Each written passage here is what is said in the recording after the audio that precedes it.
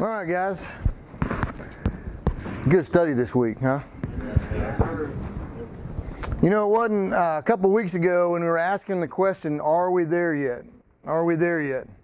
This week we've got a shift and say the question is, now what? Now what?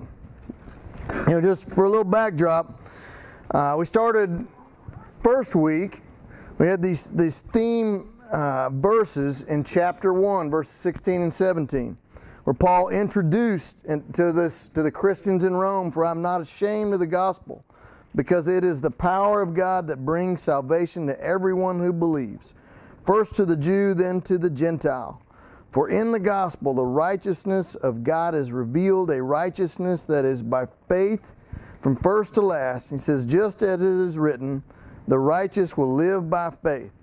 We got that introduction, you know, and then we plunged down into the wrath of God. And we talked about specifically, it's not that God's storing up a bunch of wrath, it's that we store it up for ourselves. And Paul did a really good job of addressing every one of us in here and every other person on the planet to conclude in chapter 3, verse 20, "Therefore no one will be declared righteous in God's sight by works of the law." No one. We got to that point. We said, are we there yet? Are we all there to the point of getting on our knees and admitting to God that we need a Savior? And then you had this awesome transition to the very next verse, chapter 3, verse 21, when Paul said, but now, and explained to us in the last 3 weeks about righteousness through faith, how we go from eternally lost in our sin, at odds with God, to a right relationship with Him by faith through His amazing grace. Now, Paul is turning his attention to what comes after justification by faith. You know, we've been pulled out of the ocean, pulled out of the fire. So glad I'm not there anymore. Now what? What does this grace mean in my life now that we've received it? And so it's not where the story ends, pulling us out of the fire, but really it's where the story begins for us today. Right? Tomorrow we're all going to wake up, and I hope and pray that each one of you has turned your life over to Christ, and so now you're in a right relationship with God. So now you wake up tomorrow and say, what does this mean? What does this grace mean in my life? How am I going to live it out right now? So it's really where the story begins now, where we are. And you bear it out. Here's a question to lead us to this point. And that is, what in your opinion, what's the best emotion that a person can experience? You can think of joy, love, accomplishment. You can think of all types of great emotions. But I'm going to submit to you one that is better, and we've all experienced it in many ways, and that's relief. Relief. You think about it. With the crisis of God's wrath resolved through the death and resurrection of Jesus Christ and the righteousness of God that we've received through faith, the believers, right, we have this great relief. We've been pulled out of the fire. And now we've got to come to terms with living with this great relief. And before we skip over that thought and think, oh, it's really easy, you know, we need to just pause for a moment, because it's really not. It's an awesome thing to figure out in our life, this relief. How do we live with this peace with God that we have now? And we know it's not just a simple thing, because now Paul basically spends the rest of this letter discussing this very thing. And you look at these 11 verses of chapter 5 and trying to quantify, you know, what are they about? And Paul covers so much, as he's been doing lately. You know, he covers peace with God. He covers reconciliation, access to grace, hope in the glory of God, hope in our eternal salvation, you know, joy in suffering. We're looking at God's love for us. You understand why one author titled these 11 verses the blessings of salvation, the blessings of justification. But one particular topic, continues to emerge, I think maybe as the unifying focus, and that is our hope for final salvation. As there can be no greater relief than to know the hope and security that we have in our final salvation. And we look at these three divisions tonight. I've divided them up into three: 1 through 4, 5 through 8, and 9 through 11. Go ahead and go to this first division, and by the way, I am open to any tips that you guys ever want to give me on how I do this and how we present things. And I thought it'd be good to go ahead and put the principle up here so you're not trying to catch it when I'm saying it and moving on to the next division. So let's dive in here. We're in the first division, 1 through 4, I call peace as believers. Through this first phrase, he says, therefore, since we have been justified through faith, Paul is signaling this transition. He's been talking about how do we get justified. It's through faith, and he says now, he switches, say, therefore, since we have been justified. So we know we're moving into a new chapter here. He's established the truth of justification by faith through the last 4 chapters. So now he's going to elaborate on this new status that we enjoy now that we have been justified. And one of the first results, he says, is peace with God. He says, since we have been justified through faith, we have peace with God through our Lord Jesus Christ. And it's worth stopping and reading that again. Since we have been justified through faith, we have peace with God. Peace with God, those 3 words, there's probably no more relief than you can get than those 3 words, peace with God. And you look at the word peace in English and in the secular Greek language, it has a little more of a negative sense. It's kind of just the peace of the absence of hostility. Okay, there's no war going on. But in the Old Testament, in the Jewish word for peace was shalom. Had a much more positive connotation. It meant a general sense of harmonious well-being. And I'll read a couple of verses from Isaiah 32 that really explain this idea of this shalom peace. It says, the fruit of that righteousness will be peace. Its effect will be quietness and confidence forever. My people will live in peaceful dwelling places, in secure homes, in undisturbed places of rest. This peace is the real state of harmony with God that we enjoy now that we have been justified. And here's a great place really where the rubber can meet the road on this. And we talked about this in a leaders meeting on Saturday morning. You guys, there was reference in the lesson to Ephesians 3:12. Paul says, in Him and through faith in Him, we may approach God with freedom and confidence.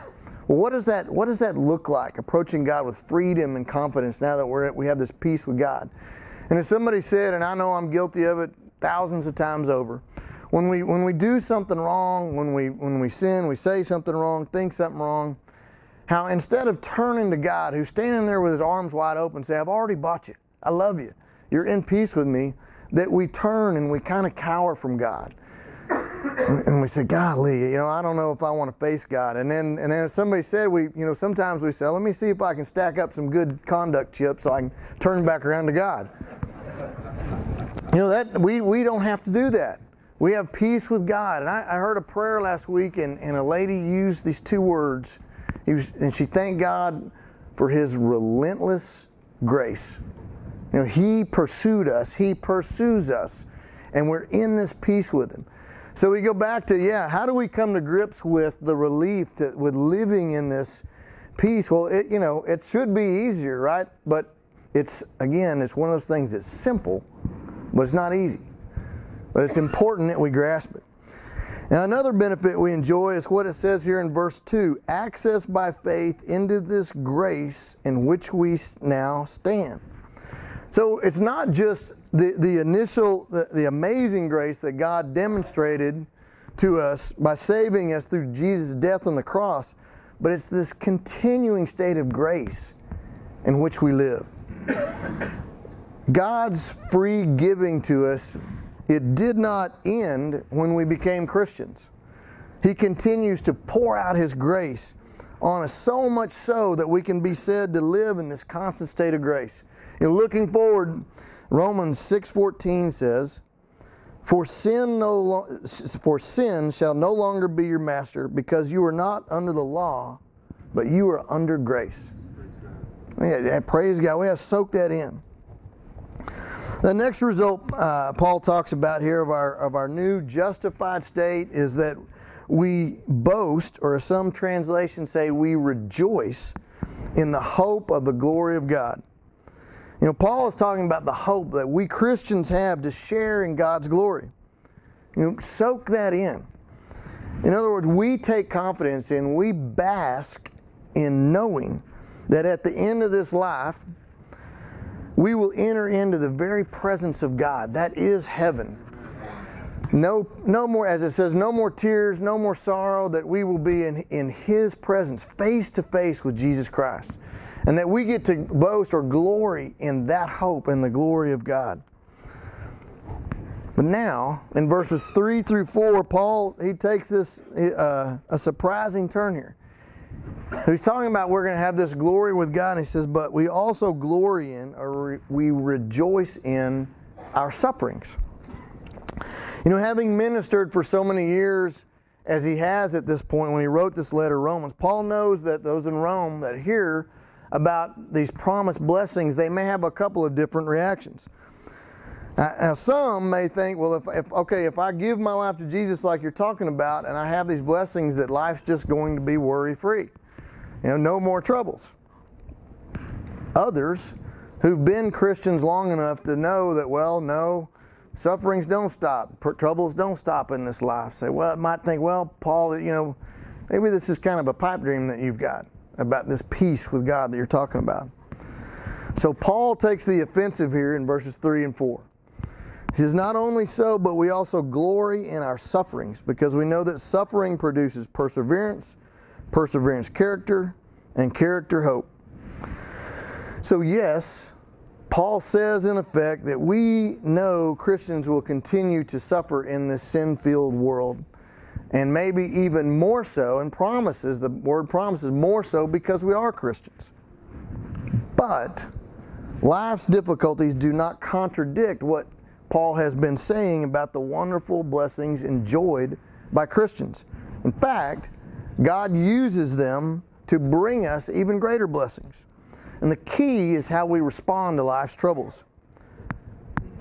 God, as we know and we'll study more in Romans, uses our troubles for our good. You got to remember that God's plan for us is to mature us spiritually, so we become more like Jesus, and in so doing that we grow closer to God. We grow closer to Him and His peace, and that's where we want to be. That's the goal.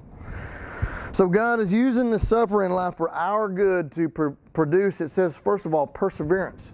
I can make it through this. I've got this hope. I don't have to, I see a suffering, I don't stop like a brick wall, right? It doesn't stop us. We know we have hope, so we have perseverance.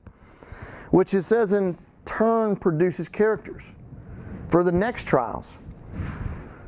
For us to be able to help others when they face trials. This character that we start building, that God starts building in us. And then we have character through faith, then we have hope. And when we have hope, as we know, we can face anything that this world wants to throw at us, because we know our Savior has overcome this world. That is hope. We can overcome anything. And we remember Jesus said in John 16, I have told you these things so that in me you may have peace. In this world you will have trouble, but take heart. It says with an exclamation point, I have overcome this world. I got to admit, sometimes I wish that I could mature like I need to in my faith without suffering. But I know it's not the way that I'm made, and I know that when I face tough times, that forces me to my knees. That draws me to turn to God. And then I get to enjoy the blessings that God gives me. And then I mature. And then I grow. And then I start learning more about how much God loves me. And it soaks in. Now, it's also important to note here that Paul specifically, he says, and I heard it said in a class I visited, that we rejoice or glory in our suffering, but not because of it. You know, it's taking it too far. We don't praise God for, hey, thank you, God, for bringing evil into my life. You know, bad things, God despises evil and bad things. And one day He will eliminate all of those from this world, right? But while we're here, Paul calls us to glory or rejoice in the midst of these afflictions, and maybe even because of them. But he does not ask us to be joyful about God bringing me problems. And so that's a good line of distinction to note. And here on a related note, I never want to miss this. Once believers receive God's grace through faith in Christ, we have, as we said at the beginning, peace with God. If we're at peace with God, then we can rest in the knowledge that there is no circumstance God is bringing as a punishment to us. There's no event that's an expression of ill will from God towards us, because we are at peace with God. God loves us. So on the contrary from that, God has promised to use every circumstance, whether it's pleasant, whether it's not, whether it's painful, whether it's joyful, to guide His people towards maturity in our relationship with Him.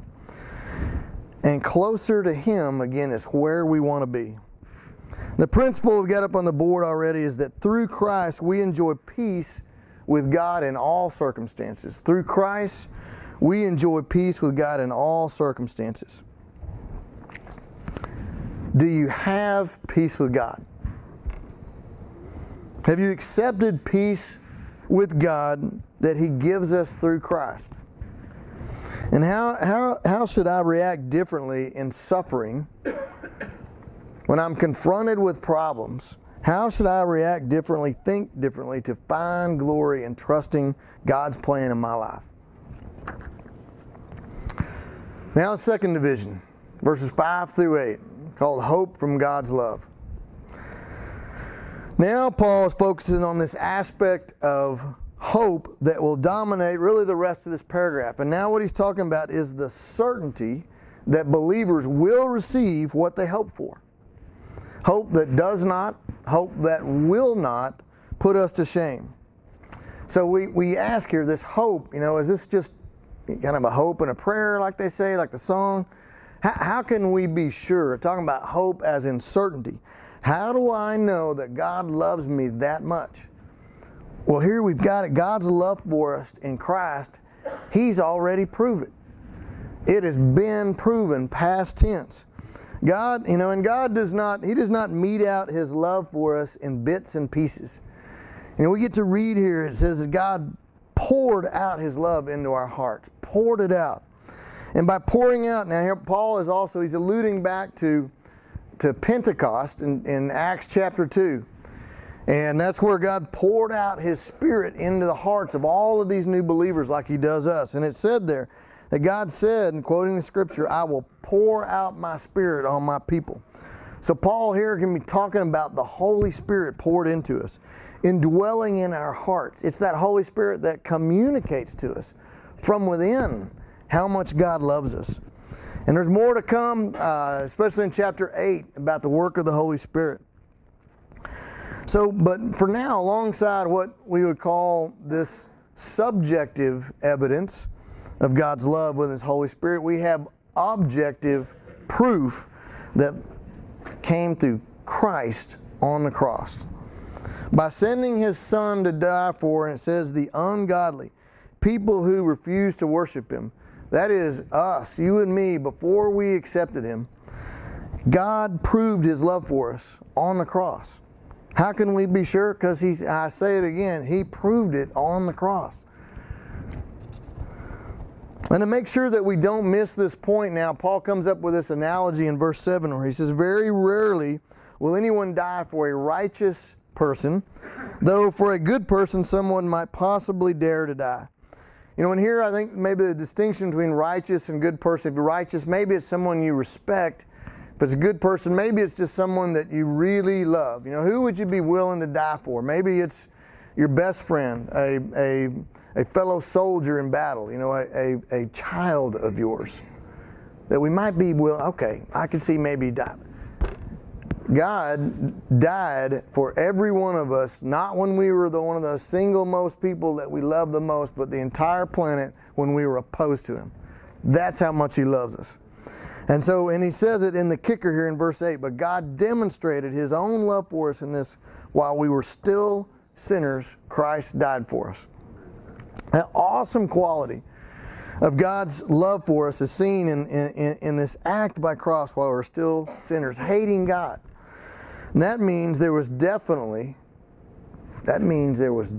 nothing that we did to earn God's love. We were, in effect, hating God when He saved us. So He did it while we hated Him. So now you talk about guaranteeing He has proven, is our hope secure that He loves us that much? He proved it that much. So we have this principle that believers' hope in God is certain because He already proved His love for us. Believers' hope in God is certain because He already proved His love for us. You know, this question 9 in the lesson said, you know, explain the difference between Christianity and other religions. And I just throw this in here. Somebody said it Saturday morning. The difference between Christianity being the done religion versus other do religions. It's a done religion because it has been done by God for us, as opposed to us having to do something that we couldn't do if we wanted to anyway. It's a beautiful explanation. All right, so now we get into the third division, last one, verses 9 through 11, of called Life in Christ. And here Paul is really suggesting we can be absolutely confident that God will do what, in a sense, is an easier thing. He's going to deliver from wrath people whom God has already bought to Himself.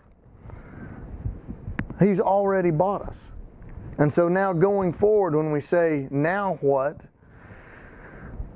God's going to do something that really you would think might even be easier. Obviously nothing is impossible for God. And Paul mentions here justified and reconciled, and we know, we've studied already what those means. Justified is a legal declaration of our innocence, that we don't have to pay for our just punishment for our sin, and that reconciled, that He has removed this hostility that existed between us and God because of our sin. And he says here, Paul, he seems to say that being saved comes after justification and reconciliation. And this may seem unusual. You know, we tend to say, we talk about that was when we were saved. I was saved back in 1983 at summer camp, for example. But Paul, and he does use that word sometimes in that same way, but more often he uses it to depict the believer's final deliverance from death and the wrath of God on the day of judgment. But regardless, being justified and reconciled to God is the critical step to our way to salvation. If those are in place, our eternal salvation is guaranteed. And then you look at how Paul closes out this paragraph in verse 11. He talks about how we can rejoice in God through our Lord Jesus, through whom we have now received reconciliation. And we've now received it. So in Jewish theology, back in the day, justification and its opposite, condemnation, those were verdicts that would only be delivered on the final day of judgment. So now Paul's claim that a person can be justified when he says, now received reconciliation, that's a radical departure from Jewish thinking of the day. And it really goes to the heart of this whole section of Scripture. If we can be justified now, in the present tense, then that necessarily means that we can be certain now. We've been given this certainty, which gives us security now, which gives us hope now, which gives us peace now with God. And my friends, that is something that is worth boasting about in God. You know, when he finishes out here, by the way, talking about boasting in God through Christ, You stop for a second, wait a minute, we're in the Bible, we're not supposed to be boasting. We just talked about not boasting. Right? But if we're boasting in God through Christ, we're necessarily saying, have to, because we've already been through, am I there yet? Yes, I got to the point I need a Savior because I'm a sinner. So when we're boasting in God through Christ, we're boasting about God, and that's words of praise. And last, and I'm going to tell you guys, this is one of my favorite parts about this whole section, verse 10, when he says, who, much more having been reconciled, shall we be saved through His life. So we know that right now that Jesus is sitting on the right hand of God on the throne, it says interceding for us as we speak through this life. And that we have His Holy Spirit in us. So that's why I put down the principle, salvation and life in Christ, they only just begin when we accept Him. They only just begin when we accept Him. Now you guys, you finish the lesson with the 6-day question. What have you learned about God, and how can we pray for you to make it a truth known to you in your life? And this section, these 11 verses, I'm going to finish with this. How can we make the truths of these 11 verses come alive in our lives? How can we make those truths real in our life, accepting this great relief we have through peace in God? Let us pray. Father God, we cannot thank You enough for what You have done for us, Lord, for what You did for us on the cross, for what You continue to do for us every day. We thank You for the peace that we have in You, present tense, Lord, and we pray for each of the men in here that tomorrow morning, Tuesday, Lord, and every day thereafter, that we wake up and appreciate and accept the peace that we have with You, so that we can live with the power that You put in our lives, Lord, through your grace, through Your amazing grace, Lord. And it's in Jesus' name we pray. Amen. Have a great week. Thank you.